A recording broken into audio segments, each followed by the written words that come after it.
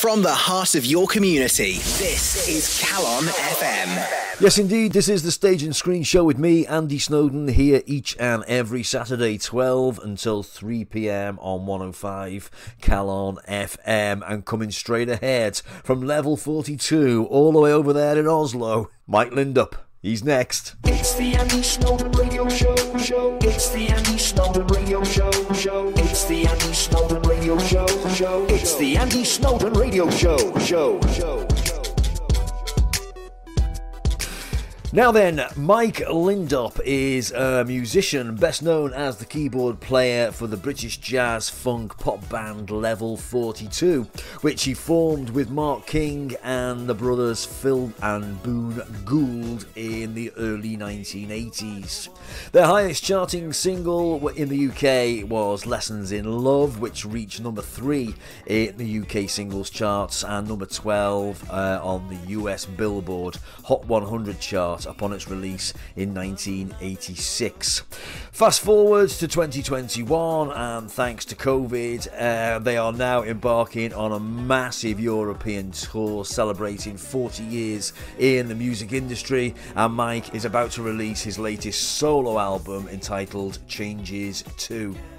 I caught a word with Mike midweek while they were stopping off in Oslo on their latest leg of their European tour, and I started by asking him quite literally about the last 18 months and how it's affected the whole industry and of course Level 42. It's been a bit of a nightmare for everybody. How's it been for you?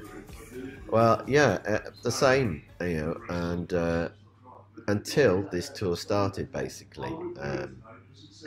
At the beginning of October. So, I mean, this was supposed to have happened a year ago in 2020, and it was supposed to be all part of our 40th anniversary celebrations, and we had other tours booked, and of course everything, like everyone else, all went out the window with the hope that it would come back at some point. So, we've all been, we've been on the road for nearly 7 weeks now. But we've all been very grateful to the fact that we can be here and do this, and we just dodged the bullet because we just came from doing 9 shows in Holland, and literally 2 days before they announced their lockdown, and our last couple of gigs were in jeopardy, but we managed to get them done because venue changed from a standing to seated, so then it was allowed and all of this sort of thing. Yeah, been a few days late, the whole thing would have been off. So our timing seems to be really good. Yeah, the audiences have been amazing everywhere in the UK, in Holland, and we got 4 shows here in Scandinavia, so I'm really looking forward to that.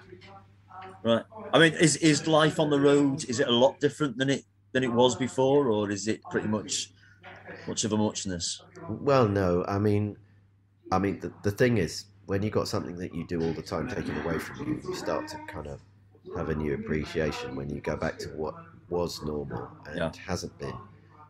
So I think there's an element of that. Also, because of COVID, we've had to be in a bubble for the whole of the tour, which means we can't interact with any fans, no guests backstage, not even friends or family. So that's been very different, not seeing anyone, no meets or greets. So we just basically interact with the audience when we're on the stage during the show. Right. So I think that's probably heightened that kind of experience, and it's been really good. So we've really enjoyed that, and I'm kind of looking forward to going home, but I'm kind of wanting to wring the last piece of goodness out of this because who knows when it will happen next. No, you're absolutely right. And you said to me earlier that you've got a little bit of a cold, and I thought it made me chuckle a bit because you can't have a little bit of a cold anymore. You've either got COVID or you haven't. It's funny. Yeah, it's funny that we've had a cold. Unfortunately, it's sort of going round some of the Korean band because there's like 16 of us on a bus. Yeah. So of course, if someone gets something, it's bound to go around. But we've been testing every day. And so, of course, every time anyone gets a sniffle, it's like, do a test. But we kind of know, Well, my wife says it to me all the time. If you cough, she'll go, is that a new cough? Exactly. Well, it's the best excuse for man flu going, isn't it? I think I got COVID. Yeah, you're absolutely right. And obviously, when I speak to anybody in the music industry, I always ask them about where it all started for them. But for you, I think it was you were almost like a music protege, weren't you? You weren't just trying your hand at it. You were always seemingly going to go into the music business?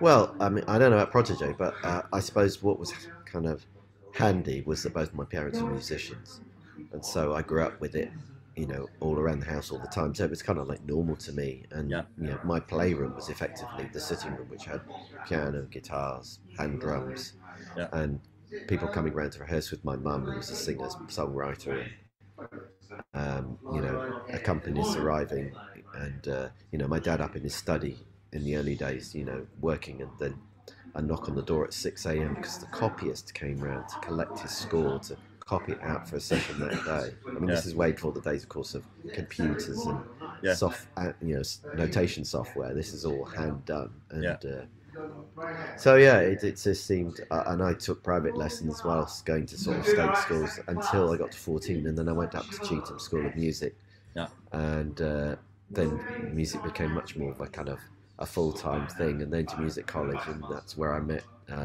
Phil initially, and then he introduced me to Mark, and the whole thing got going from there. Well, weirdly, that's where we've got something in common, because I studied at the Guildhall as well. Right. Not as a musician, but as in the drama department. I was that was my thing. But when were you there? 89 I went. But I was there for about 4 years because I injured my back, so I had to restart my course. But but I absolutely loved it, and it was more when I think back, the memories of it, the music department always had something going on in lunchtime concerts and all. It was just a fantastic. But you studied there as a drummer, right?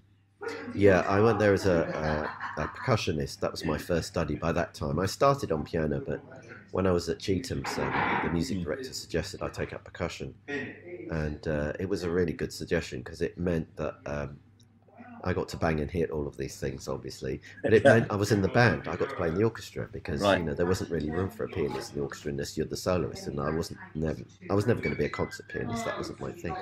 So it was great, and by the time I came to auditioning for the colleges, I realised, I calculated a sort of much better chance as a percussionist in those days, because it was quite a sort of niche, area.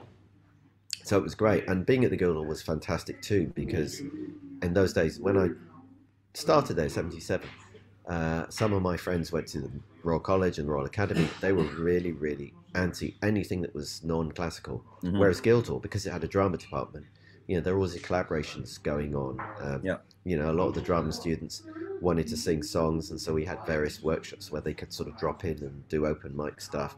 We did theatrical productions which involved music and drama, and it had a much more open-minded attitude, so it was really good to be there at that time. I remember going to Paris and did a workshop with Yehudi Menuhin, and I think it was 4 violin players from the music department, and me and another girl from the drama department, and it was fantastic. We were in Paris for a week at the Conservatoire, and we just had a blast. It was incredible. Yeah. It's you're absolutely right though about the Guildhall. It was very much, although often classical based, it wasn't predominantly that, was it? They almost pushed you to be different in that respect. Yeah, and I mean, the year after I left, I think, I left in 1980 because we just made our first couple of singles. But the jazz course started in that next academic year, and that became quite a big thing. I've met musicians since who went to Guildhall to study jazz. So it was, I think it was just a recognition that, the creative field was not limited, and why not embrace, where people are going to end up going, because not everyone's going to end up in an orchestra. No, absolutely. And did you say that you met the other guys from Level 42 there, or were they just at that time? I met Phil Gould first of all. He was having part-time lessons with my percussion teacher. Right. He was still living on the Isle of Wight, coming up every 2 weeks for a lesson, and I just bumped into him one day, playing the drums like no one had heard in the studio. So we sort of got chatting, and we had a jam, and then he told me his brother was in America with this guy called Mark King, who was another amazing drummer from the Isle of Wight, and that we should meet up when they get back, which we did. And we sort of hang out and listen to records and talk about who the best drummer is, and eventually kind of let's try and get a band together. So I booked the percussion room, And in fact, I booked our first gig at the Student Union Bar at Guildhall, All right. which should have been amazing, but got stopped after 3 numbers by the police because the neighbours in the Barbican flats had complained about the noise. I was going to say, yeah, they're not very open to that kind of thing. I seem to remember, but even if you were talking too loud, walking through the Barbican was, yeah. So when you formed the band, was it a natural? Did you go for that genre straight away, or did you sort of like have a jam and see how you got on? How did it work? Well, I mean, the thing was that our idols and our influences were musicians who played in kind of jazz rock, jazz fusion bands at the time, and that's what we were trying to emulate. You know, we started out trying to be just a kind of instrumental group and just making up riffs and trying to be John McLaughlin and Chick Corea and Herbie Hancock, and it was Phil and Boone, who was the drummer and guitarist in the original lineup. Their older brother John was working at MCA Records in promotions. And he had connections, and he knew someone with a small label that was looking to sign a band. And so this guy came along and heard us, and he was the guy, Andy Soika. He knew that there was a market for our music if it had vocals in it, because there was this underground sort of jazz funk thing bubbling up at the end of the 70s, early 80s. Yeah. And Andy had a record shop, and he could see what was going on. So he basically plugged us into that audience. So our first record was bought by them. Our first gigs were attended by those guys who were into that kind of music. And then we got labelled as being a British jazz funk group. And we were like, well, we don't want labels, you know, we're ourselves, we're like nobody else, of course. Listen back to the early tapes now, you can hear it's jazz funk all over the place. But that was kind of where we were coming from. So we were all really amazed that people bought the record in the first place. And because we had to make our first tunes into songs, that started us on the road of songwriting. And because we had what was a standard record company deal with Polydor, 5 albums in 5 years, that was effectively an apprenticeship, which I don't think exists now. So we had 5 albums to sort of get ourselves sorted out, get our songwriting going, work with producers, learn our craft, how to make an album, then how to translate it onto the stage. Did loads and loads of gigs. And so that kind of got our stagecraft up, and so it went from there. So on the face of it, a 5-album deal sounds like most bands would never get that nowadays. It's we'll try you out for a few months to see how we get on. So I mean, when you were signed up, was there a kind of by this time next year, Rodney, we're going to be millionaires, or did you think, oh, the hard work starts? No, I mean, it actually took us. It took until our 5th album before things really started to sort of build up. So, I mean, that was very good in a sense because, you know, we were always about the music. That was the reason we got together. We just wanted to make the best album we could. You know, we wanted to, you know, beat everyone's pants off on stage, you know, and, you know, that was kind of our aim. But I don't think anyone had any idea that we'd still be in 40 years, let alone have big success, because, you know, when you're 21, 5 years' time is just way too far in the future to even get a handle on. So very true, it was like, hey, we get some money, I can buy myself a proper Moog and a proper Rhodes now. Yeah. And we've sold enough records that they want us to do the next record. Yippee! You know, it's kind of like that. But from an observer's point of view, from a fan's point of view, it almost looks like you have a whirlwind. You know, shot to fame, really, because, you know, they don't think about all the stuff you were doing before we saw you on Top of the Pops. They sort of go, oh, you haven't been there that long. Now suddenly they're supporting Queen on the Magic Tour, which is iconic, you know, headlining Glastonbury, these kind of things. And you just think, well, obviously because they are who they are, but they forget about all the hard work beforehand, right? We certainly put the hours in. Like I say, we were effectively given time to have an apprenticeship, which was good, because I think if we'd have become overnight successes with our first album, it probably would have gone to our heads, and then, you know, it probably wouldn't have worked out. You know, we had to kind of graft and slog. So by the time we did get to the heights, we kind of said, okay, this is great. We know what to do. We're in a situation where we got a lot of people in the audience suddenly, and we've learned how to sort of play to an audience of 50,000 people at Glastonbury, you know, which we wouldn't have been able to do if it had happened like right from the get-go. Yeah. And I'm very grateful for that. It always seems like that's the be all and end all for any artist to play, especially headlining at Glastonbury. I mean, that'd be incredible. But I mean, I don't think people recognise there being an actual sort of a way of performing to that many people. It must be. Does it? I remember hearing somebody saying once, I think it was Robbie Williams, there's that many people. It seems like not many. Is that fair? I don't know if I would put it like that, but I think that it's like a different. It's almost like you've got to project yourself differently, because nowadays we play places like we just have play the Albert Hall and these big concert halls, but then we'll go to Japan and we'll play a jazz club, or we'll go to America and play a much smaller venue. So. Yeah.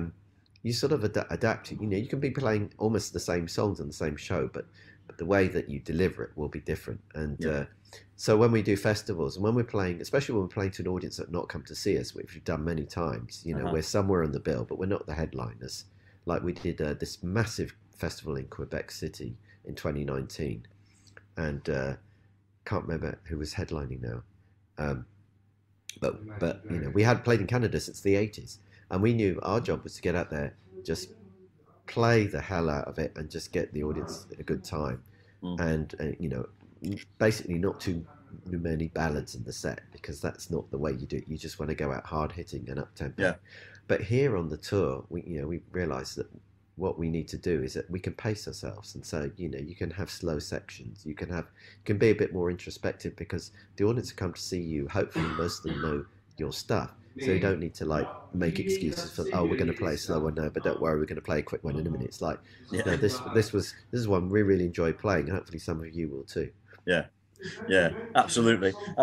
And I need to ask you about your new album, but I wanted to ask you about Live Aid, because I always think, well, a band of your caliber being overlooked for Live Aid, that must have been a bit strange, really.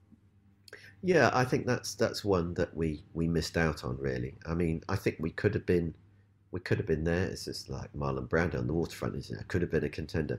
I believe, and this is apocryphal because I don't know it verbatim, but I believe what happened is that some point in 1984, someone representing either Bob Geldof or Midge probably rung up our management saying, "Oh, they're doing a charity record. Do you want to be a part of it?" And this is way before it all happened, so with the benefit of hindsight. And I think our management probably said, "Oh, they're busy. They've got a schedule. So sorry, we can't fit it in." And so, had we said yes to that opportunity, obviously then we would have been on Band Aid, and then Live Aid would have sort of fallen suit. So, but still, Live Aid was just the most fantastic thing to just watch as a punter, and of course it was the making of a load of bands. But we had our kind of moment with the Prince's Trust concerts in the sort of mid to late 80s. I was in the super band in 87 on stage, playing with George Harrison and Ringo Starr and Eric Clapton and Elton John, and that's still pinch myself thinking about that. Incredible. Right, so I mean, we need to talk about your new album, and we touched on COVID before. Is the new album sort of a result of lockdown, or was it going to happen anyway? No, I'd actually started on it in 2019, and I'm working with these great producers, Tony and Mike. Tony's got a studio in London, and I've worked with him before when I played with a Brazilian R&B group called Delata in the end of the 90s, beginning of the 2000s. And I'd been writing some songs and thinking I need to get and record these songs at some point. And by 2019, I'd ran into these guys, thought they're just the guys for me, and started on it. And then COVID happened. And what happened during COVID is that, I didn't sort of think I needed to rewrite the whole thing, but certainly some changes came out of that. But also I moved up to Scotland during that time, and so the kind of process of making the album slowed down a bit, because I was like coming down from Scotland once a month to work in the studio for a few days and go back up and so on. But I'm really happy with the way it's turning out, and it's sort of taking a bit longer than I intended, but I'm happy as long as the songs that come out at the end of the day are good, and it doesn't matter if it takes longer. You think, because I was talking to, do you know Andy Bown from Status Quo, the keyboard player? I don't know him, no. Well, I was interviewing him last year, and he's got a solo album out. And I was thinking, it seems bizarre that you would turn your back on a band like Status Quo to do a solo album. And he said, well, it's all songs that would never have fit on a Status Quo album. So is that the same for yourself? Are they all sort of you couldn't imagine Level 42 playing them, or? Yeah, I mean, it's difficult for me to say because I can't be objective about myself. I think from reactions I had to my kind of earlier solo albums, I think, people have said, well, they can hear where part of the sound of Level 42 comes from because it's inevitably, because I'm, one of the co-writers of Something About You and Hot Water and The Sun Goes Down and so on. Inevitably, it's in the DNA. So some of it will probably sound more like that, and some of it will sound less of that. Certainly, I have the freedom to go into areas that I would never be able to do, with Level 42. So that makes it really interesting for me. I can be more kind of personal as well in terms of the lyrics. Yeah, absolutely. It's called Changes 2. The first Changes was out 30 years ago. Was that an intentional sort of anniversary, or it's not a swan song, is it? No, it felt like, I mean, the album is, I have to say, the album's not finished yet. It's in progress. But when I was putting it together and as I got the ideas together and started working on it, I thought this feels like a proper body of work. It's like 11 songs. It feels like a spiritual successor to Changes. So I thought, why not call it Changes 2? Because that's what it kind of feels like for me. I'm putting another marker in the sand. Yeah, perfect. And it's due for release early 2022. But the second single off the album is called "You Just Can't Live as an Island." It's a great title. What does it mean? Anything? Oh yeah, it does. Well, I mean, on several levels, I think. But the main inspiration was when I was a youngster going out to clubs, which I rarely did in London when I was living in London. I got to these amazing places like the Wag Club, and there will be these glamorous people there, and the dance floor will be full, and it'd be a hard job getting in the door. You had to sort of have the right credentials and all of that. Yeah. But I was such a wallflower. I used to stand at the wall, and I was really nervous about dancing to anything except the songs that I really dug, because I was just not extrovert about, being a good dancer. And so I'd watch everyone having a good time, and then they put on a Chaka Khan song or a Stevie song, and then I'd go and shake my stuff for that song, and then the DJ would put something else on, and then I'd go back to the wall and, hoping dreadfully desperately that someone would notice me and think, oh, he's really interesting and quiet. But of course that doesn't happen, especially in a club where you can't hear yourself think. Yeah. So I'd go home, thinking, nothing happened again. But so that was kind of the start of the idea of the song, except I flipped it in the song.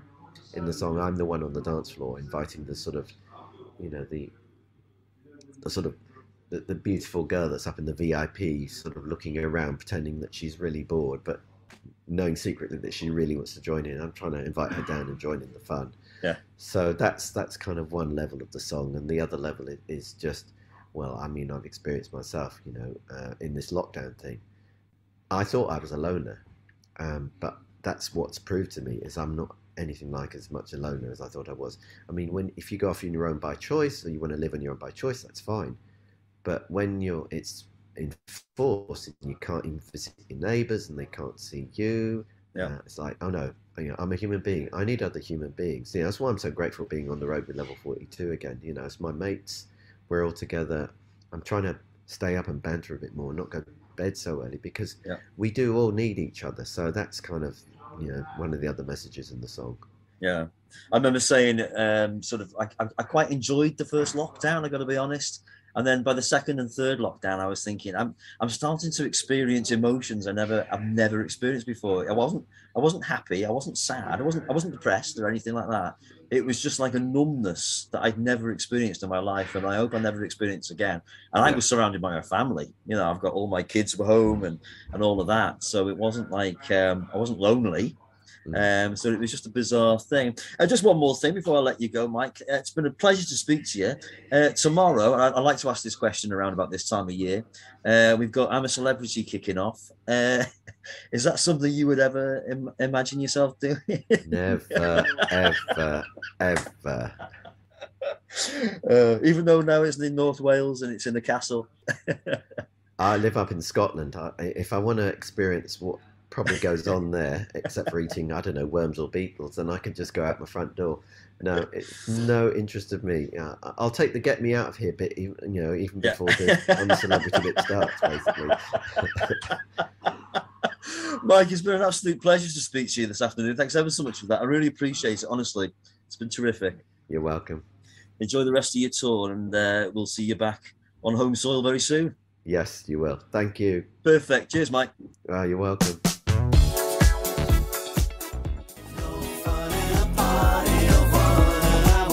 You Just Can't Live as an Island, the second single from the brand new album from Mike Lindup called Changes 2, will be available at the beginning of 2022, and that single will be released on the 10th of December 2021 in time for Christmas. You're listening to the Stage and Screen Show with me, Andy Snowden, here on 105 Calon FM. Back in a mo. Your town, your station, your voice. Afternoons on Calon FM. Listen online at calon.fm.